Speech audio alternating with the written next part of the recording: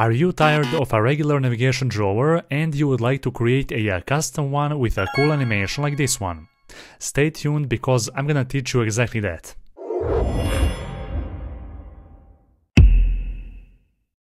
After publishing my horoscope application on a Play Store, lots of people asked me to share the custom navigation drawer component. So here it is. I'm gonna show you a secret. We basically have a box composable as the root element on this screen, so that we can stack child elements on top of each other. Inside we have a navigation drawer, and then on top of that we have the actual screen. After we click the menu icon, then we are animating the offset and the scale properties of the screen, after which the screen is moving on the right side, revealing the drawer component underneath. When this drawer component is opened, the screen on the right side will take about 30% of the full screen, while the navigation drawer will take about 60% of the screen width. And those 10% that are left are used as a spacing between them. That way, we can make sure that those two will never overlap with each other.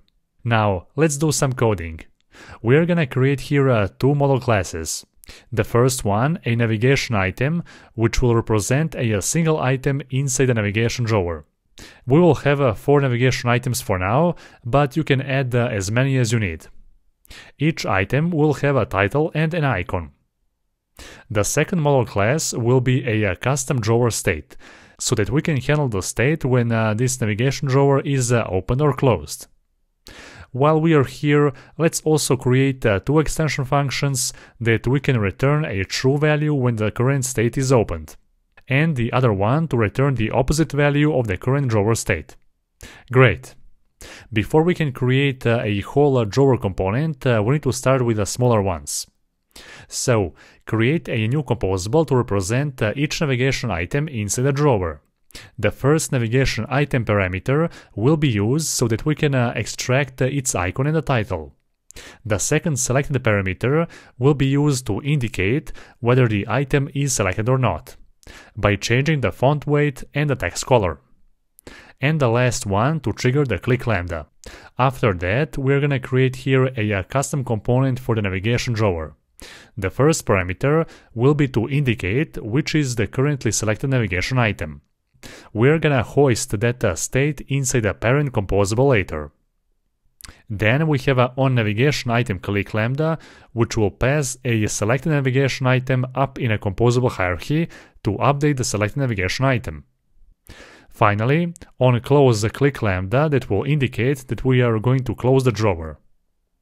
As I mentioned earlier, this custom drawer component will take up to 60% of the screen width, which is why I'm going to set here the width value to a fraction of 0.6f. Then, on the top of the column, we have the close icon. Below that, we have the app logo. And after that, we are gonna add all our navigation items. In this case, I have decided to add the settings item on the bottom of the drawer, which is why I'm going to here convert this navigation item entries to a typed array and grab only the first 3 items to be shown on the top.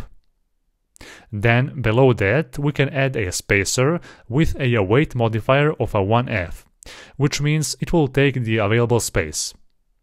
And on the bottom we will add the last navigation item, which is settings. As simple as that. We have all components that we need, now we just need to connect the dots. So, here as you can see we have a main screen and a main content. The main screen should be a parent to both custom drawer and the main screen content. So, declare 2 states variables on the top. The first one should be a default drawer state, closed. And the second one should be a default navigation item, home. Then we are calculating a screen width, screen offset, and animating scale and offset properties accordingly. Don't forget to handle the back press as well. If the drawer state is opened while we press the back button, then we are gonna close it immediately. Below that, add a parent box composable. Then specify navigation and a status bar padding values. The background color of the parent will be slightly lighter than the surface color, so that we can differentiate between the drawer state and the screen. Inside, we are first adding a custom drawer and the screen content on top of that. The screen content should be rather simple. So let's add here a scaffold with a navigation menu icon to open and close the drawer. Then we have a clickable modifier on the whole scaffold to be able to close the drawer if it's opened. And finally, a simple text on the center of the screen. Awesome! Lastly, pass all those parameters in the call site of the main content. And here I'm gonna create here also a custom modifier to display a shadow when the drawer state opens up. Perfect! Now I think that we can launch the application and test it out. Voila! Everything here works as expected. And there you go! Be sure to comment down below and let me know what you think about this whole custom navigation drawer. And of course, don't forget to like this video, but only if you find it helpful. Thank you for watching.